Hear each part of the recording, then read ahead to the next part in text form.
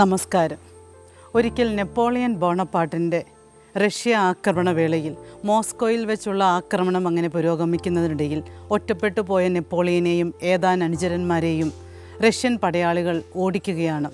തൻ്റെ ജീവൻ രക്ഷിക്കാൻ വേണ്ടിയുള്ള പാച്ചിലിനിടയിൽ ഒരിടവഴിയിലെ കടയിലേക്ക് നെപ്പോളിയൻ ഓടിക്കയറുന്നു. കടക്കാരനോട് തനിക്ക് ഒളിക്കാൻ ഒരിടം ചോദിക്കുന്നു.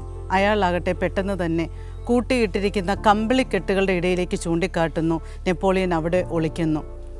പെട്ടെന്ന് തന്നെ പിന്തുടർന്ന് വന്ന റഷ്യൻ പടയാളികൾ അവരുടെ ഊരിപ്പിടിച്ച വാളുകൊണ്ട് കമ്പിളിക്കെട്ടുകളുടെ ഇടയിലൊക്കെ കുത്തി നോക്കുന്നുണ്ടെങ്കിലും നെപ്പോളിയനെ കിട്ടുന്നില്ല. അവർ നിരാശരായി ഇറങ്ങിപ്പോകുന്നു. പെട്ടെന്ന് തന്നെ നെപ്പോളിയൻ പുറത്തെത്തുന്നു. അപ്പോൾ കടക്കാരൻ നെപ്പോളിയനോട് ചോദിക്കുകയാണ്, ആ കമ്പിളി പുതപ്പിനിടയിലേക്ക് റഷ്യൻ പടയാളികളുടെ വാൾ തുളച്ചു കയറിയപ്പോൾ നിങ്ങൾ മരണത്തെ മുഖാമുഖം കണ്ടില്ലേ? അപ്പോൾ നിങ്ങളുടെ മനസ്സിൻ്റെ ഭാവം എന്തായിരുന്നുവെന്ന്. നിസാരനായ ഒരു കമ്പിളി കച്ചവടക്കാരൻ്റെ ഈ ചോദ്യം നെപ്പോളിയന് തീരെ ഇഷ്ടമായില്ല എന്ന് തന്നെയല്ല, അപ്പോഴേക്കും തന്നെ അന്വേഷിച്ചു വന്ന തൻ്റെ അനുചരന്മാരോട് ആ കടക്കാരനെ പിടിച്ചുകെട്ടി കണ്ണു മൂടിക്കെട്ടി വെടിവെക്കുവാനാണ് നെപ്പോളിയൻ ഉത്തരവിട്ടത്.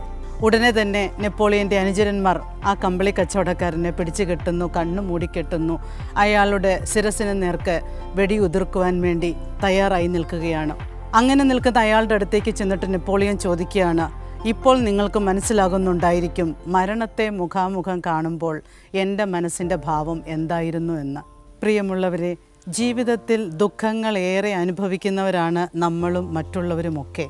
പക്ഷെ ഒരിക്കലും നമ്മുടെയും മറ്റുള്ളവരുടെയും ഒക്കെ ദുഃഖങ്ങൾ തുല്യ അളവിലുള്ളതായിരിക്കണമെന്നില്ല. പലപ്പോഴും പറഞ്ഞറിയിക്കാൻ സാധിക്കാത്ത വിധം സങ്കീർണവും ആഴത്തിലുള്ളതുമാണ് നമ്മുടെ പല ദുഃഖങ്ങളും. നമ്മുടെ പോലെയോ അല്ലെങ്കിൽ അതിനേക്കാൾ കൂടുതലായോ ഉള്ള ദുഃഖങ്ങൾ അനുഭവിക്കുന്നവരാണ് നമ്മുടെ ചുറ്റുപാടുമുള്ളത് എന്ന അവബോധത്തോടുകൂടി നമുക്ക് മറ്റുള്ളവരുടെ ദുഃഖങ്ങളെ അനുതാപത്തോടെ അല്ലെങ്കിൽ സഹതാപത്തോടെ നോക്കിക്കാണുവാനും കഴിയുന്നത്ര അവരെ മനസ്സിലാക്കി പെരുമാറാനും ശ്രമിക്കാം.